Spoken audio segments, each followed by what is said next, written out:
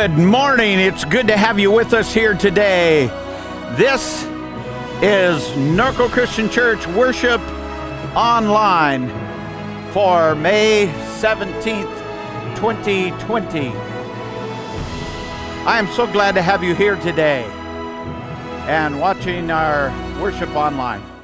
First of all, I want to say how much I appreciate your faithfulness for watching every week and being with us, keeping us somewhat together virtually, but virtually just isn't good enough.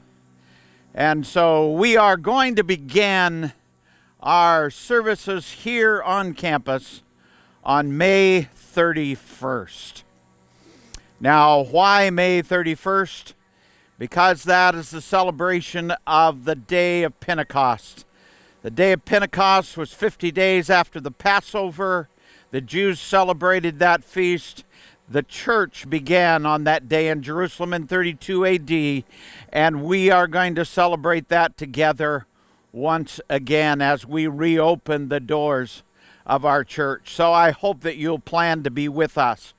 That service will be at 9 o'clock. We will eventually go back to our two services the following week. But for that service on May 31st, as we celebrate Pentecost, we want us to all celebrate together. We will probably try to be outdoors if the weather is good. If it gets too hot, we'll meet inside, turn the air conditioner on, and let you enjoy the service that morning. It was just a couple of hours after I made that announcement to you last week that the County of Riverside relaxed some of their restrictions and allows groups of 50 to meet together. I will give you some more of that information at the end of this service and what our restrictions will be. We want to meet safely, and we want you to feel comfortable while you are at the service on May 31st. So we'll be talking more about that at the end of the service. Right now, I want to tell you where I'm going with my preaching today. I'm going to be preaching from Acts, the first chapter. Now, the reason I'm going to do that is because on May 31st, we're going to celebrate Pentecost. We're going to celebrate the beginning of the church. The record of that beginning is in Acts, the second chapter. And I want to lead into that chapter with my preaching today and next week. And so today I'm going to be preaching from the first chapter and then the second half of the first chapter next week. So I hope you'll get your Bibles, have those ready, and we will be studying from that in just a moment. Right now, I would like for you to take time to bow your hearts and your heads for a word of prayer. I have asked Gib Tipton to come, lead us in a word of prayer at this time. So Gib, will you come and lead our hearts in prayer? Whenever you're ready, Gib. Lord, we just thank you for this beautiful day that we can worship you, Lord. And we just ask you to be with everyone in Norco Christian Church here as we listen to Alton's sermon, preaching your good news, Lord, of the gospel. We just thank you for the opportunity to keep worshiping you during this coronavirus nightmare. We ask you to be with the doctors, give them a helping hand in learning how to deal with this. We'd ask you to, looking forward to fixing this to where we can all get back to Norco Christian Church in the fellowship that we love here. We just ask you to be with everyone here at Norco Christian Church, the elders, the deaconesses, the body of believers. We just ask you to keep us safe during these trying times, and we ask you this in Jesus' name. Amen.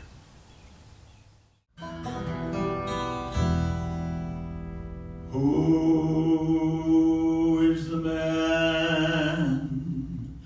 who can walk on water? Jesus is his name. Who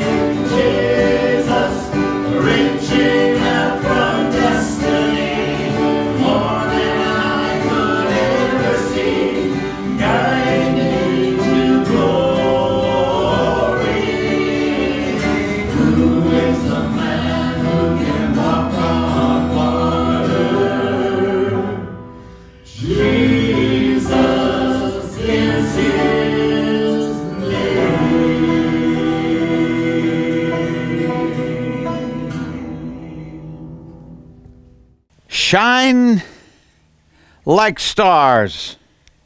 Jesus is coming back. Now, I am not trying to say in any way to connect what is going on in this world today with the return of Jesus. I just want to lead us into the message of Pentecost Sunday on May 31st. I hope you will plan to come meet with us and celebrate our freedom in Christ that day and our freedom to gather together and worship our Lord and Savior Jesus Christ. Acts 1, verse 1. In my former book, Theophilus, I wrote about all that Jesus began to do and to teach until the day that he was taken up to heaven after giving instructions through the Holy Spirit to the apostles he had chosen. After his suffering, he showed himself to these men and gave them many convincing proofs that he was alive. He appeared to them over a period of 40 days and spoke about the kingdom of God. On one occasion, while he was still eating with them, he gave them this command: "Do not leave Jerusalem, but wait for the gift my Father promised, which you have heard me speak about. For John baptized with water, but in a few days you will be baptized with the Holy Spirit." So when they met together, they asked him, "Lord, are you at this time going to restore the kingdom to Israel?" He said to them, "It is not for you to know the times or dates the Father has set by his own authority, but you will receive power when the Holy Spirit comes on you, and you will be my witnesses in Jerusalem and in all Judea and Samaria and to the ends of the earth."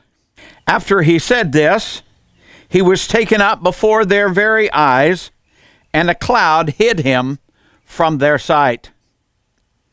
They were looking intently up into the sky as he was going, when suddenly two men dressed in white stood beside them. "Men of Galilee," they said, "why do you stand here looking into the sky? This same Jesus who has been taken up from you into heaven will come back in the same way you have seen him go into heaven." The first thing that I want to have you notice this morning about this passage of Scripture is that Luke makes it clear that the instructions that were given to the apostles were done so by the aid of the Holy Spirit. That would be, in simple terms, the Spirit of God. What this implied was that those instructions were inspired by the voice of God. Those instructions were given to the disciples by the inspiration of God. Paul wrote to Timothy a similar passage about the Old Testament scriptures available to them at the time. I'm going to read that scripture from the Old King James Version. Sometimes the Old King James Version just does the job, and here it does it well. 2 Timothy 3:16, "All Scripture is given by inspiration of God and is profitable for doctrine, for reproof, for correction, for instruction in righteousness, that the man of God may be perfect, thoroughly furnished unto all good works." All Scripture is given by inspiration of God. The New International Version gives us a more literal version of that same verse by saying, "All Scripture is God-breathed and is useful for teaching, rebuking, correcting, and training in righteousness, so that the man of God may be thoroughly equipped for every good work." Every Scripture is God-breathed. The words God-breathed in Greek is one word. It is a compound word, theopneumatos.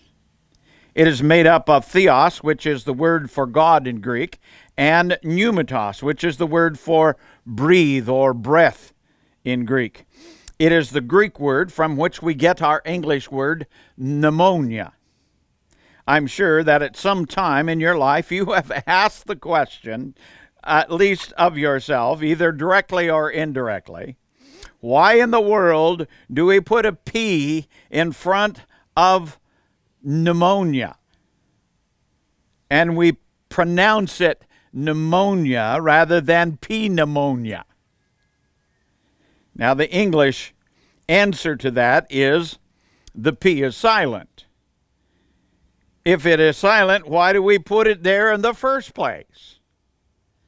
Well, the reason is because the Greek word starts with a P, and so we carried it over into our English word.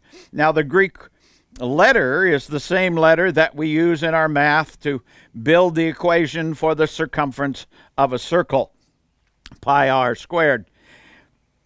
In math, we call it pi, but in Greek, we call it p. But in both cases, we write it like two vertical standing sticks and a roof on the top. So now we have our English word pneumonia, an illness or disease of our breathing apparatus. So what the Greek has done is put the word for God and the word for breath together in a literal sense. We have the term God breathed. Every scripture is God breathed. In a more interpretive sense, the old King James says it well, all scripture is given by inspiration of God. Now, I suppose that if you have somehow done away with God in your theology, then inspiration by God won't mean much to you. But for those of you who believe that this world has a glorious and very intelligent designer, and that he is directly concerned about his creation, then the thought that his word to us is divinely inspired will continue to give us hope throughout our life, even in and especially in a day that the world and the media around us has given us so much to fear. I don't know what you can depend on if you don't have God. The advertisements on television recently have tried to tell us that science is dependable. But if that were really true, why are we where we are today? Now, I also realize that the unbeliever could also say to us, if your God is so dependable, why are we where we are today? My answer to that would be simply this. God gives us a whole different level of dependability. God is so dependable that we don't have to be afraid of death, like the world seems to be at this very hour. Luke lets us know that not only is God dependable, but so is his word. Luke points out to us in the very beginning words of Acts that the instructions that Jesus gave to his disciples were God-breathed. The instructions that Jesus gave to his disciples had their source in the Holy Spirit. The word spirit here in Acts 1 is the same pneumatos, the same word as pneumonia, the same word as breathe or breath. In a very literal sense, Luke is saying here that Jesus was taken up into heaven after he had given them the instructions that were divinely breathed. Holy Spirit given. In other words, the source of those instructions were from the breath of God, the Spirit of God, the Holy Spirit. And then he goes on to tell us what happened shortly afterwards. I'm going to talk briefly about 3 of those things.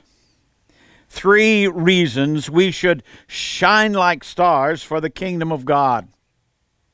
The first reason that we should shine like stars is because Jesus appeared alive after his death and resurrection. Shine like stars. Jesus appeared alive for 40 days after his resurrection.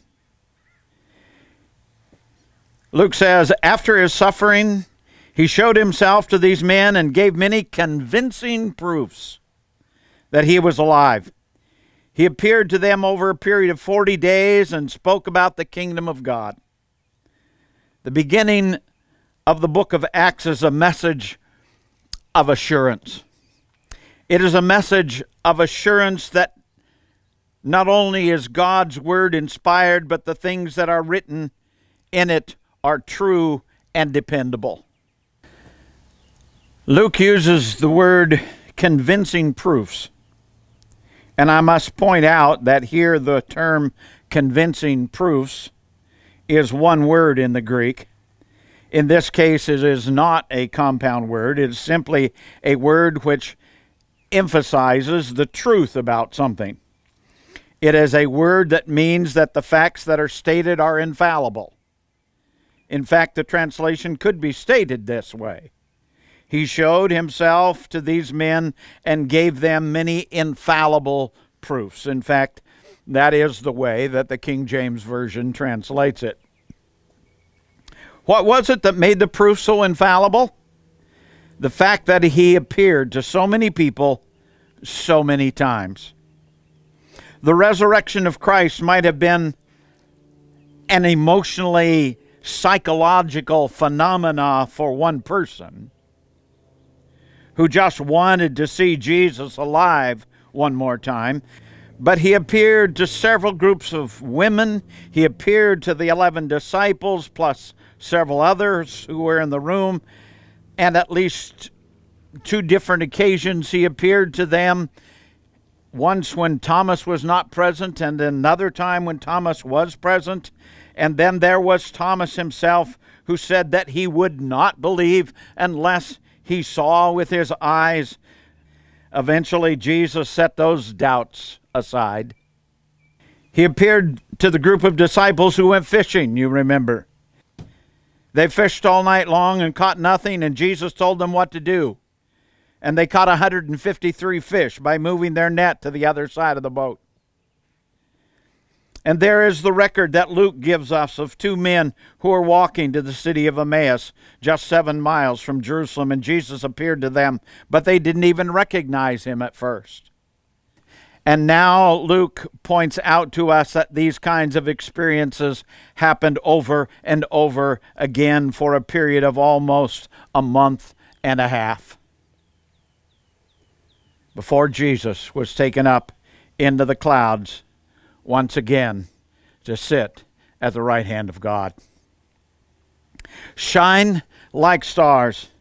Jesus appeared alive for 40 days after his resurrection. The appearances of Jesus after his resurrection makes his resurrection even more significant, because it puts an end to the possibility that his resurrection was in any way contrived. And so my second point says this: shine like stars, but don't stand around gazing into the sky. Luke records it this way. On one occasion while he was eating with them, he gave this command: do not leave Jerusalem, but wait for the gift my Father promised, which you have heard me speak about. For John baptized with water, but in a few days you will be baptized with the Holy Spirit. So when they met together, they asked him, Lord, are you at this time going to restore the kingdom of Israel? And he said to them, it is not for you to know the times or dates the Father hath set within his own authority, but you will receive power when the Holy Spirit comes upon you, and you will be my witnesses in Jerusalem and in all Judea and Samaria and to the ends of the earth. After he said this, then Luke tells us that Jesus ascended into the clouds, and a cloud hid him from their sight. They were looking intently into the sky when two men in white appeared to them. Evidently, these two men are angels. It seems that they were amazed and stunned that Jesus left them by ascending into the clouds. And the scripture says, and a cloud hid him from their sight. I suppose it would have been a purely human thing to do, to stand gazing into the sky where you saw Jesus disappear, and to ponder what all of that meant. Luke has just reminded us that Jesus had given them orders as part of the God-breathed instructions that he had given them, that they were to be my witnesses in Jerusalem and all Judea and Samaria and to the ends of the earth. And here they were staring into the sky. Now, staring into the sky isn't a bad thing in itself. In fact, so many people miss beautiful sunsets because they don't stare into the sky. They miss the beautiful stars of the sky. They miss the beautiful clouds that form before and during rainstorms. I often stare into a starry sky when I'm out taking pictures of the Milky Way. One thing that I want so badly to be able to do right now, this time of year, is to be out taking pictures of the Milky Way. This is the time of year to be taking those pictures, but on top of being urged not to travel, I just don't have time to do it. Maybe by June or July, or perhaps August, I'll be able to get some more of those starry pictures. But here are the disciples staring intently, the scripture says, into the clouds where they saw Jesus disappear. While they were doing so, two men in white, evidently angels, appeared to them and broke their fixation on the event. It took two angels to bring the apostles' minds back to earth. The appearance of those two men in white was very intentional. I'm sure that those apostles were thinking, he's gone. Now what are we going to do? And the men in white reminded them what Jesus had already said to them. It is not for you to know the times or dates the Father has set by his own authority, but you will receive power when the Holy Spirit comes upon you, and you will be my witnesses in Jerusalem and all Judea and Samaria and to the ends of the earth. We are not told that these two men in white repeated those words again, but their very presence brought back sober minds to the apostles, and they remembered what Jesus had said to them, I'm sure. We, like the disciples of Jesus, should shine like stars, but we should not get caught up in the glory the moment that we stand around doing nothing for him. Don't forget, the Church of Christ still has that responsibility to be witnesses for Christ in our Jerusalem, wherever that may be, and in our Samaria, and in our Judea, and to the ends of the earth. That's why our mission support is so important and vital to our church's spiritual health. Too many churches are like the new employee who had been caught coming in late for work 3 times in a row. And the 4th morning, the foreman decided to read him the riot act.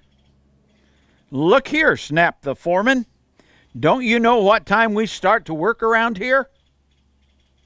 The new employee said, "No, sir, they're always working when I get here."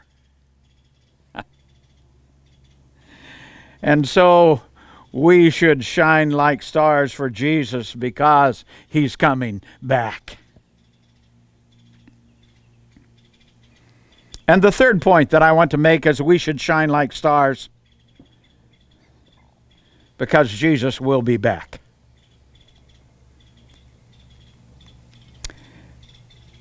Luke records, "This same Jesus who had been taken up from you into heaven will come back in the same way you have seen Him go into heaven." That's what the 2 men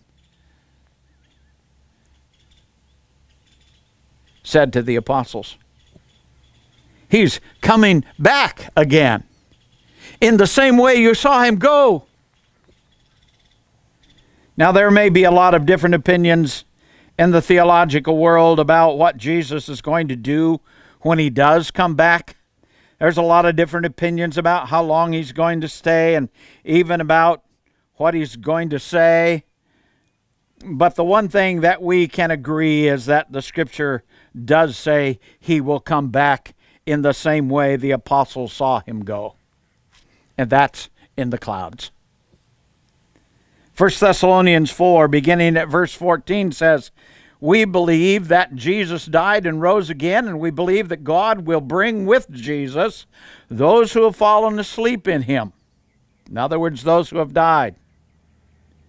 "According to the Lord's own word, we tell you that we who are still alive, who are left till the coming of the Lord, will certainly not precede those who have fallen asleep. For the Lord will come down from heaven with a loud command, with the voice of the archangel, and with the trumpet call of God, and the dead in Christ will rise first. After that, we who are still alive and are left will be caught up together with Him in the clouds and meet the Lord in the air, and so will we be with the Lord forever." How long? Forever. Therefore, the Apostle Paul says at the end of that 4th chapter of 1 Thessalonians, encourage one another with these words. What will He find us doing when He returns? Will we be gazing into the sky, or will we be found serving? What would He say?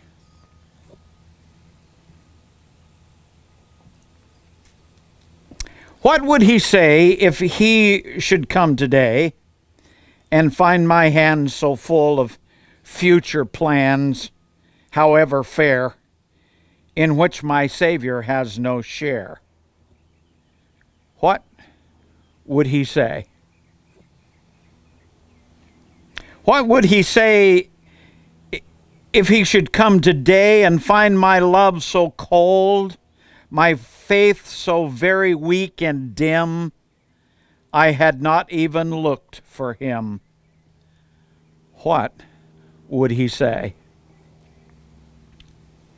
What would He say if He should come today and find that I had not told one soul about my heavenly friend, whose blessings all my way attend? What would He say? What would He say if He should come today? Would I be glad, quite glad, remembering that He died for all, and none through me had heard His call? What would He say?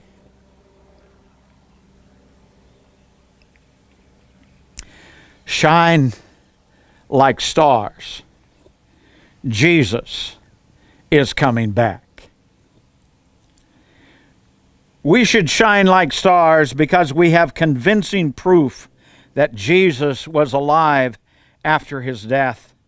We should shine like stars because we should not stand gazing into the sky, but be about his work. We should shine like stars because we have been assured that he is coming back. I hope you'll shine like stars because you too know that Jesus is coming back. God bless you, and I hope you continue to be happy on your way to heaven.